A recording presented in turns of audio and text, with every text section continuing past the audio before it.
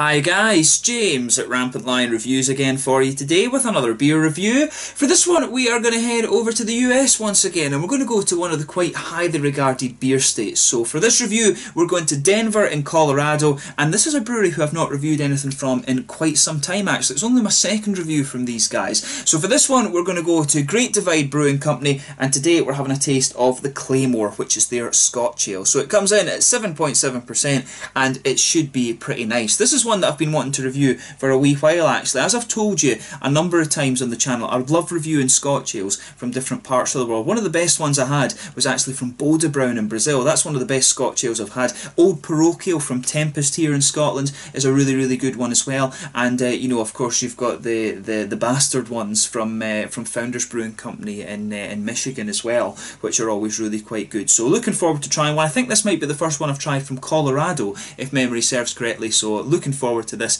and as always I hope you guys enjoy my take on this beer. So as always with my reviews, I'll tell you a little bit about the brewery. If you want to get straight to the tasting, just fast forward. All the usual links are in the description below. That's the brewery website, the link to my other reviews that hopefully I can do from Great Divide in the near future. I'm definitely not going to leave it 2 years this time. There's all the usual social media. If you want to see more beer reviews, do please consider subscribing to the channel. The whole channel of course has a geography based tagging system, so you can go into the homepage and search for beer based on country, city, state, county, prefecture, whatever it is you're interested in. Do check out the playlist of beers from different countries. There is one there for all the American beers that I've reviewed for you. That's constantly being added to. And as always, please do get in touch and let me know some of the other beers and breweries that you guys would like to see me review. It's always great to hear from you guys that are watching the videos, and the support that you show the channel is hugely appreciated. So anyway, to tell you a little bit about Great Divide Brewing Company then, on to my brewery notes. So as I mentioned to you earlier, Great Divide are based in Denver in Colorado, and they were founded back in 1994 by Brian Dunn. So Brian Dunn had previously worked in developing countries and helped establish farms in the late 1980s, but he returned to Colorado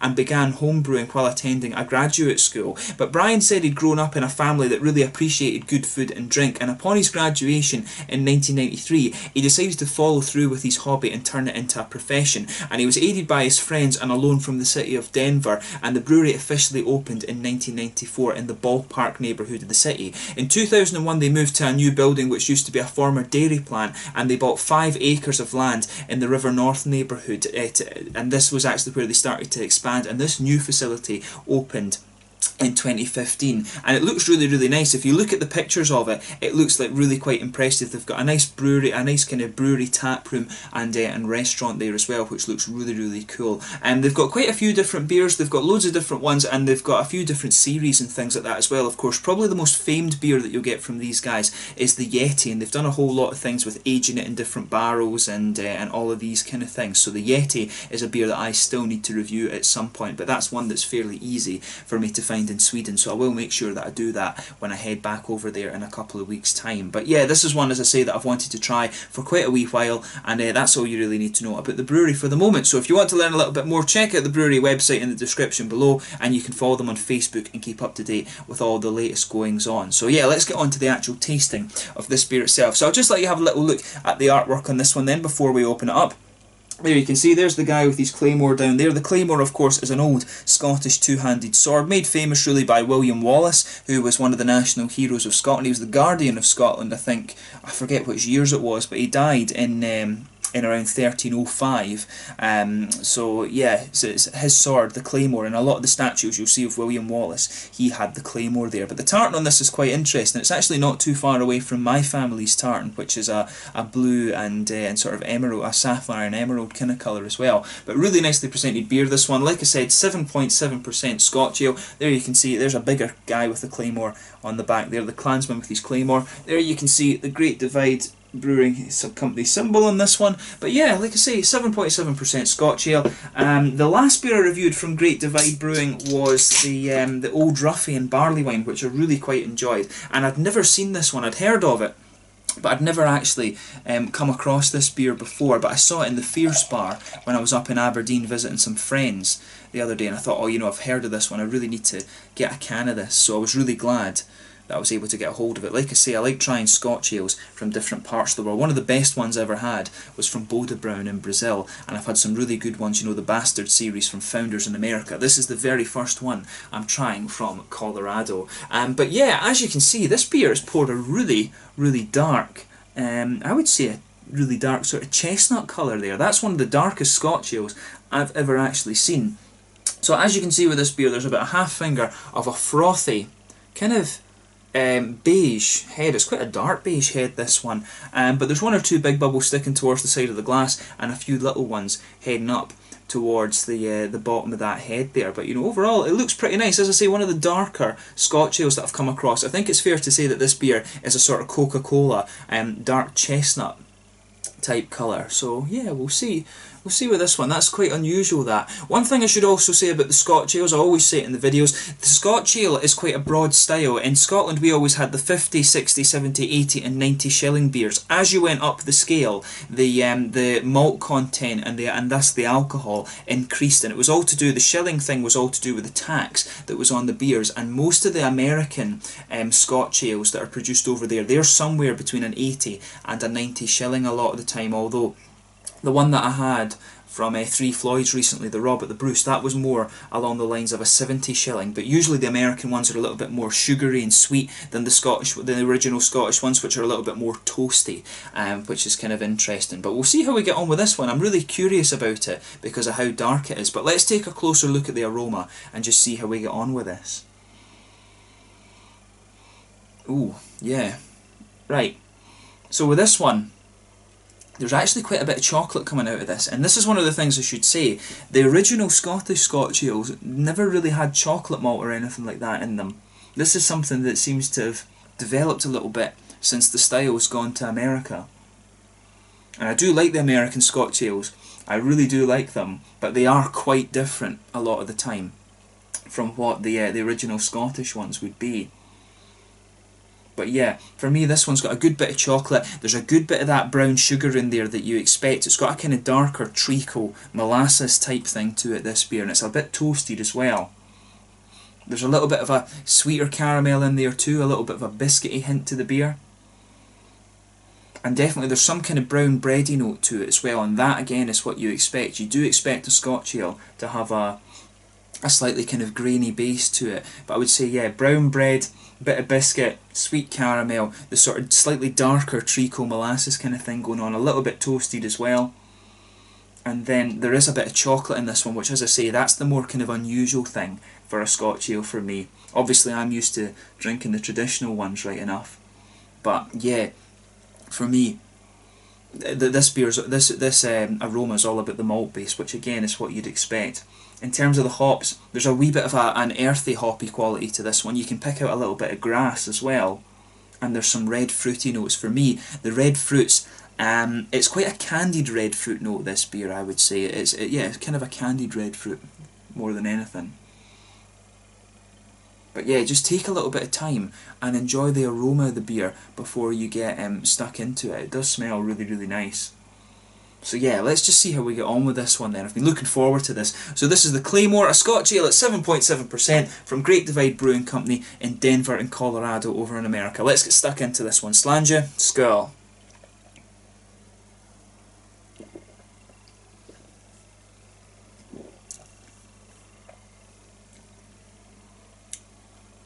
Yeah, that's pretty nice actually. I'll say that. Well done to Great Divide.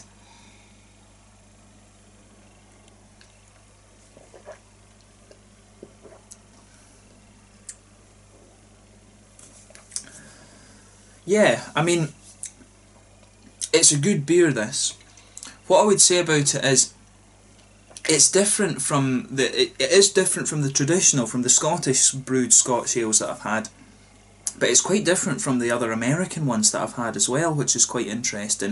As I say, the Scottish ones tend, pardon me, tend to be a little bit more kind of roasty and toasty and a bit more grainy, biscuity kind of sweetness. The American ones I've always found have been quite caramelly and also the red fruits have just been a little bit kind of sharper and things like that in them. This one, the chocolatey presence in this one is quite interesting. As I say, that's not something I've really come across in a Scotch ale before. I've had ones that have been kind of peated and stuff like this, but I've not had one that's had the chocolatey presence that this one does.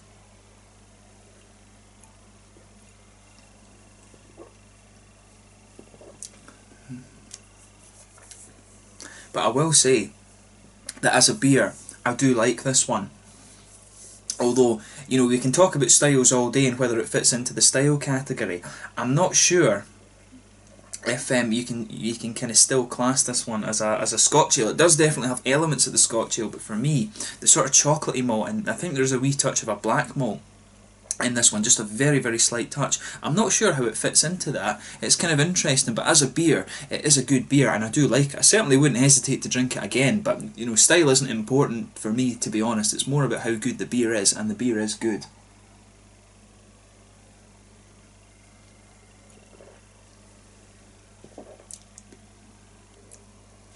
Yeah, so with this one, I would say you've got a little bit.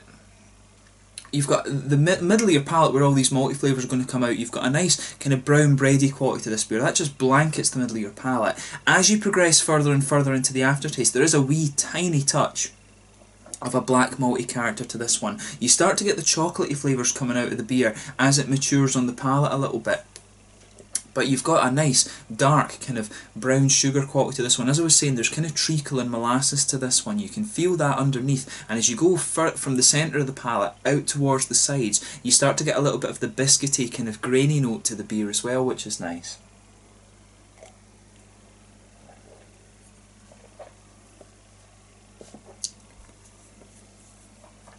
But yeah, the way the flavours in the beer go together, it's really, really nice as well. And this one's all about how the flavours kind of blend together. The way the chocolate blends into it is actually really nice. As I said, that's a little bit unusual for a Scotch ale, I would say, but the way that it actually goes into the flavour is nice. You definitely get a bit of that chocolatey quality right in the middle of your palate, and I would say it's not quite a milky chocolate. I would guess it's probably somewhere around the sort of 50-60% cocoa type chocolate. That it's somewhere in the middle. There's a little touch of a milkiness to it, but it really leans a little bit more towards that, and that, I think, it gives the beer the impression a little bit that it's got a little bit of that roasted black malt in it. I do suspect that there's a little bit of that in there, particularly when you consider the colour of this one, and well, of course, if there's chocolate malt in it as well, that could contribute. But the malt base in this one is really nice. As you go further forward on the palate a little bit, just behind where you get the fruitiness from the hops, there's a little touch of a woody note to this one, and it maybe evolves to be a little bit nutty as well. So just pay attention towards the front of your palate. You will get a little touch of a kind of nutty, woody flavour, I think, coming out of this beer.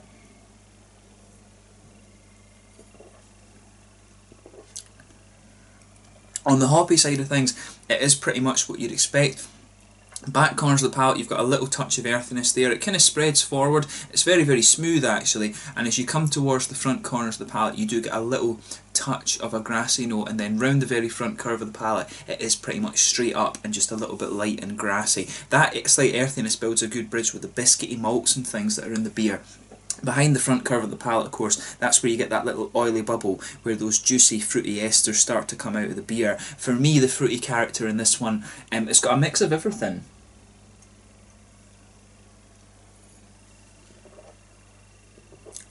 Yeah, it's got a little bit of that kind of candied red fruit that you expect, you know, like the little heart sweets in the Haribo Star Mix. It's got a little bit of that. There's a little bit of a figgy note to it as well, and I think it's got just a little bit of a kind of raisiny sharpness to it as well, which is nice. So I would definitely say this beer, it's got a really nice blend of flavours. That's the thing for me. The unusual point, like I mentioned, is the kind of presence of the chocolatey malt, because that's not something I've come across all that often in the Scotch ales. For me, the Scotch ales, it's all more about the kind of grainy notes and the and the sort of caramel flavours, if you like. But they've done a nice job of this, and it is a good beer. I'll say that about this one. In terms of the mouthfeel then, for me, mid-bodied beer, carbonation's really smooth. The mouthfeel leans more towards the oily side than anything else. yeah, oily mouthfeel for me in this one, and that's what you'd expect from the style. The hops are quite smooth in this one, and you've got, it really leans towards the malty side of things. You've got a nice balance in the malt base. It leans towards the sweet side, the sweet side of it, but there is a little bit of a, I think there's a wee touch of a black malt there that kind of balances it out a little bit, but that's very, very small. You've got a good balance between sweetness and smoothness in the malt base, and you've got a little touch of a juicy fruity character in here as well. But overall, a really, really nice beer. I'm glad I got to try this one because, as I say, it's one that I've heard a lot about, and these guys in Europe, a lot of people say, you know, Great Divide are really good when it comes to the slightly heavier styles of beer, the more malt forward things, and you know, I would agree with that. I really enjoyed the Old Ruffian. You let that age a little bit, and it's a beautiful beer. This one is yet another good beer, and as I say, the Yeti's one that I still need to try, so I'll make sure I review that beer when I get back to Sweden. But you know, really glad that I got to review this one, and it certainly is a pretty good beer. It takes a different angle on the Scotch ale, which is always cool. It is cool to see your sort of native beer style being played with and experimented a little bit, and you know, Great Divide, I've produced a really interesting beer with this one, and I do like the name for it, the Claymore, with pardon me, the two-handed sword. It's kind of cool that the tartan is quite similar to mine as well. But yeah, really nice beer, and I'm glad that I got to review this one. So let's leave it at that. Once again, thank you for watching my beer reviews. Until the next time, please like, subscribe, share, all the usual YouTube stuff. Let me know your own thoughts on this beer in the comments section below. Let me know what your favourite beers are from Great Divide as well. If you have got any other Colorado Scotch ales that you'd recommend for me to try, do let me know those as well. Or let me know other ones from other states as well. It's always cool to try Scotch ales from different parts of the world, so that's one of the things I really love doing on the channel. But thank you again for watching, and I will catch you guys very soon. Make sure you check out my social media. This was the Claymore Scotch Ale from Great Divide Brewing Company in Denver in Colorado. A great beer state, and one that I really do hope I can go and visit at some point in the near future. Until the next time, slange just now, and I will catch you guys very soon. Skål.